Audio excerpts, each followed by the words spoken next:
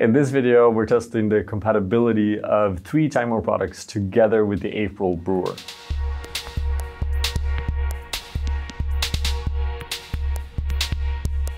Welcome, my name is Patrick Rolf and this is Coffee with April. For this episode, we're kind of back to some of the things we used to do a lot on this channel, and it's to actually try different products, because as we develop our own products here at April, we're always very curious to see how different products from different brands are actually working together with the April Brewer, right? And as you guys know by now, we are working on our own hand grinder, set to launch or be displayed for the first time in April of 2025. So that's still in the future, but it's coming. And a big part of that process is, again, us testing a lot of different equipment to see what works and what doesn't work, where do we get inspired, what can we improve, and how can we make coffee taste better, right? So at the moment here, we're actually then testing 3 different products from Timemore, more or less, or Timemore. Water kettle, scale, and one of the latest grinders, I believe, Chestnut C3, has a S2C steel burst, 38 millimeters. Kind of interesting, and what I'm going to do is I'm going to walk you through a little bit in terms of how I use each of them and brew some coffee at the same time, right? So the coffee that we're using today is going to be a washed, processed geisha varietal from our partner producer El Socorro in Guatemala. So one of our kind of favorite coffees. Starting to rinse the paper filter as we always do. Hold down the paper filter gently with your hands and just pour some water in the middle to let that set properly. It's going to help a lot for uniformity, right? Now, let's maybe talk a little bit about the kettle first. So, pretty straightforward. It's a water kettle, right? It's going to heat up. It has no clear kind of flow restriction, so it's going to pour a little bit faster when I'm brewing. That's something to consider. I'm myself kind of used to, or I've been brewing so much with the fellow kettles now that has a restricted flow, so it's a little bit of adaptation to do there, but it works pretty fine.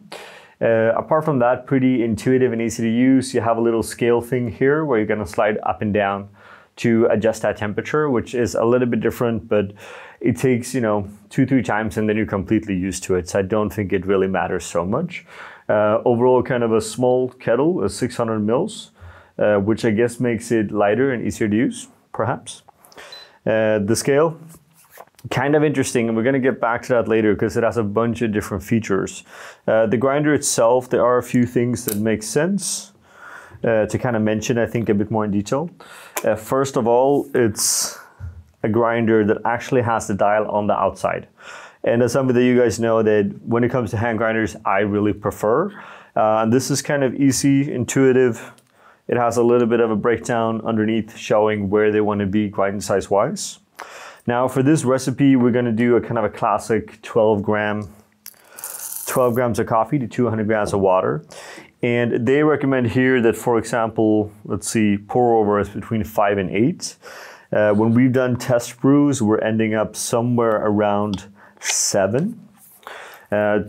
7 to get strength that is around, let's say 1.25, 1.3, which is usually our target, right? Now, one thing I do want to say about this grinder is that this dial here, even though it's really nice to see, it feels like it's moving a bit too easy sometimes. So I find myself kind of double checking that grind size to make sure that it's correct.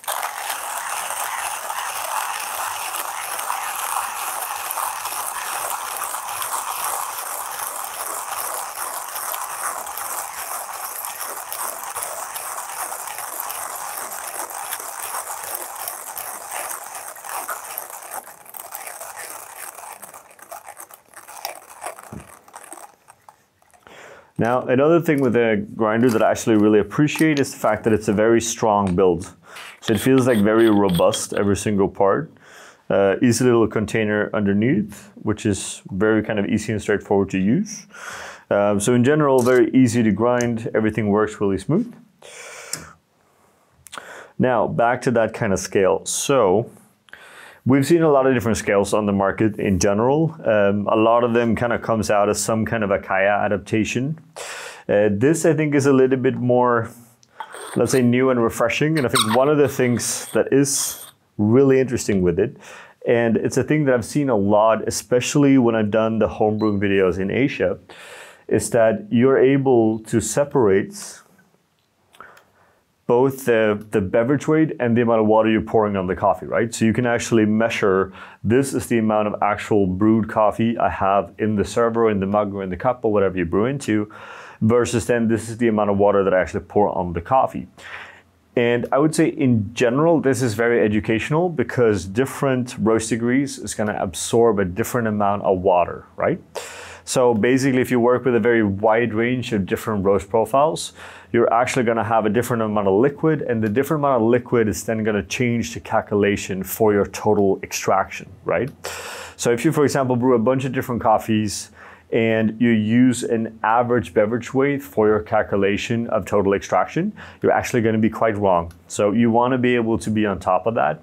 From a competition perspective as well, for those of you that compete, it's actually really helpful to see the beverage weight, because you're going to be surprised over how often that beverage weight is actually not correct when you're brewing 3 at the same time. So what I'm doing here is a simple 100 gram pour. Also quite cool is that I can actually see the flow rate. So it shows me in kind of live form or live format the amount of grams per second that I'm pouring on the coffee, right? Now, granted, it's a lot of different kind of numbers to keep track on here at the same time. So it's a little bit confusing initially, but again, after you used it a few times, it's quite simple. Second pour at 35 seconds. And because we have no restricted flow rate, I'm actually pouring a lot faster here. So we're about 12 to 15 grams per second, whereas most of our usual kind of recommended recipes are down at 10, which is again, very much based on the fellow kettle with a restricted flow. That actually makes it harder to pour really fast, right? So this kettle, you have to focus a little bit more in terms of being accurate. Obviously, when you don't have a flow restriction, you're also able to agitate a lot more. And that's also going to change the quality that comes out of the coffee. And that can be both positive and negative.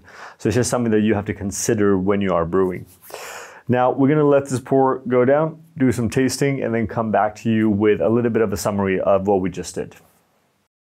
So we're back, we tasted the coffee, and we have a little bit of a summary for you here. So long story short, all 3 kind of devices seem to work pretty well, right? I think as always, when we're looking at new equipment, it's all about how do we integrate that properly with the April Brewers and the style of brewing that we do, right? So with this grinder now, working with an average dose of about 12 grams, I would say again, we start at 7, maybe work up towards 8 in terms of grind size. That seems to be where we get the best result. Now, one of the things we can see is that we're definitely getting a bit of, let's say, a richer mouthfeel on a range of TDSs, but we maybe don't get the same flavor quality or clarity that we used to. If you followed what I do, you've seen that I'm a big fan of, for example, the Timemore Sculptor 078 grinder. That's one of our kind of go-to grinders in the office here at April. And I would say that, for example, provides a significantly better cup of coffee than this version of the grinder does, right? Apart from that, again, the water kettle is a water kettle. You know, it's kind of hard to make something that stands out or distinguish itself as being much better than another water kettle. Again, doesn't have a restricted flow, which is nice if you want to pour fast, not as nice if you want to pour slow. So something to consider in general. Apart from that, it's kind of small, easy to use. I think the scale is really where it becomes interesting here. I really appreciate being able to see that beverage weight, being able to see the grams per second in terms of flow rate. It's just 2 things that is very educational, I think, especially for new baristas. It's helpful in kind of, let's say, a store environment as a good reference. Like, it's not just about the total amount of water you're pouring on the coffee, but it's also about the speed of that pour, right? Which is something that we always believe is very important here at April. But yeah, long story short, we get a really kind of well-balanced, good structured cup of coffee, maybe not with the flavor, quality, and clarity that we're looking for. We've been getting better results with the Sculptor. But in general, a nice little setup to play around with for sure. And I myself would definitely work more with this scale in the future, I think.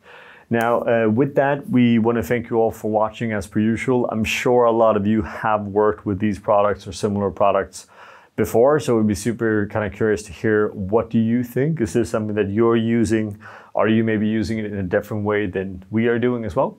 what is your flow rates and so on when you're pouring. So please make sure that you comment and share, like, subscribe, all of this. We are doing a little bit of a giveaway on Patreon as well of this setup actually. So if you haven't signed up for Patreon, make sure you do, and then you might actually get it. With that, again, we just want to thank you all for subscribing, watching, and supporting this project, and wish you a good day. We want to give a special thank you to all of our Patreon supporters. It's because of you that we are able to continue to make these videos. And we want you all to feel free to always come with suggestions and ideas on the content that you want to see, because we are doing this for you and because of you. Thank you from all of us here at April.